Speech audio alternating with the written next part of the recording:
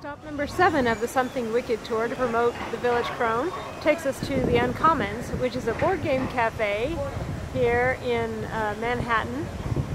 And you can see they have all kinds of games that you can play while you order coffee and different things to drink and eat. They have a really large game library of rentals and also games that you can buy. So in a minute here I will show you where we're all set up. You can see Justin through the window there, and we're excited to get started here at the Uncommons. When you walk into the Uncommons, first thing you see, of course, is the register. And then you can see they have this huge game library off to the right, and then a sign there that says to rent and to buy. So they've all got all kinds of fun games that you can buy.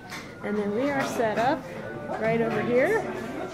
We've got the Village Crone out with all the promos and things. And Justin, you're tweeting. Oh, we caught you in the act. Okay, I have my pants on. Alright. So we're ready to get started as soon as we've got some takers. Okay. So do I put this around here like that?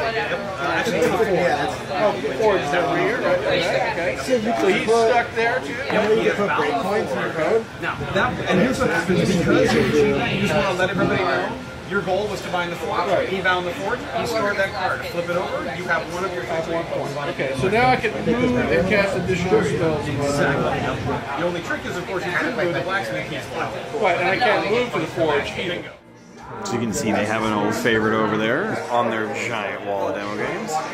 And as the night progresses, Amory's going head-to-head with a fan who's intrigued with our new witch game. And of course tonight's the release night, so that just makes things extra cool. 4,